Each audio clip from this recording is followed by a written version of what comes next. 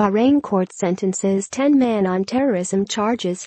Dubai, Reuters. A Bahraini court sentenced 10 men to life imprisonment and revoked their citizenship on charges of forming a terrorist cell and plotting attacks, the Bahraini public prosecution said on Tuesday.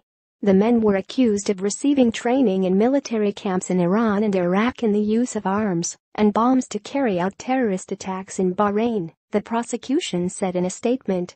Bahrain, a small island state linked to Saudi Arabia by a 25 kilometers (15-mile) causeway, is strategically important to the West as it hosts the U.S. Fifth Fleet.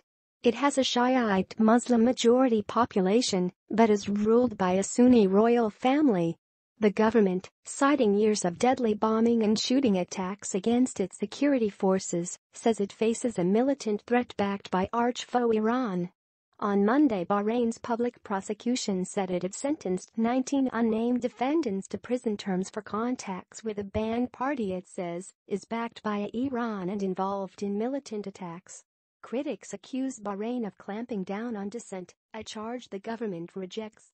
Writing by Dubai Newsroom, editing by Gareth Jones.